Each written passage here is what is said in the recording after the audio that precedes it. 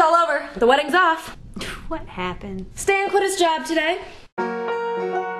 Stan just wanted to follow his dream. You can't just not work. I am gonna work on my novel. Drop this ridiculous book idea and get a job like a grown-up, or you can get out. You quit your job, you call off your wedding, and you spend the rest of the day sitting around on Mitch's couch in your underwear, writing the next great American novel. Whoa, back up, man.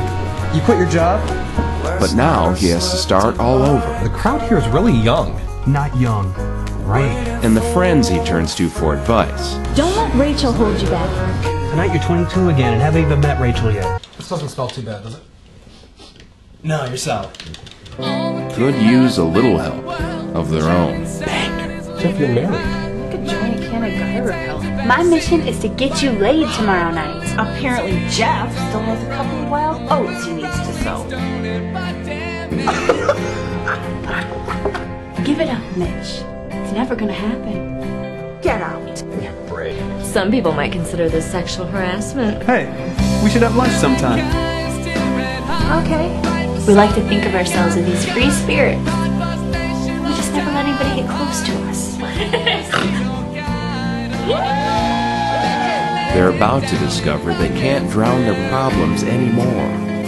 We are young, we got time. My days are coming, one ain't more to leave behind. But I have been forgotten. I lost what I had got along the way. Now it's time to face them.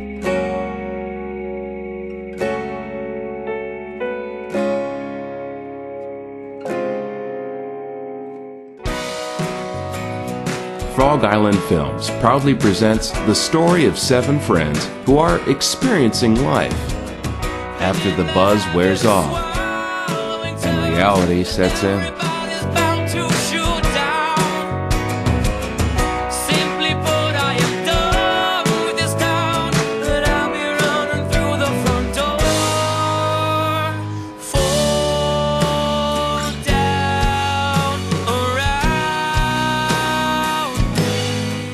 We could go back to my place. Absolutely.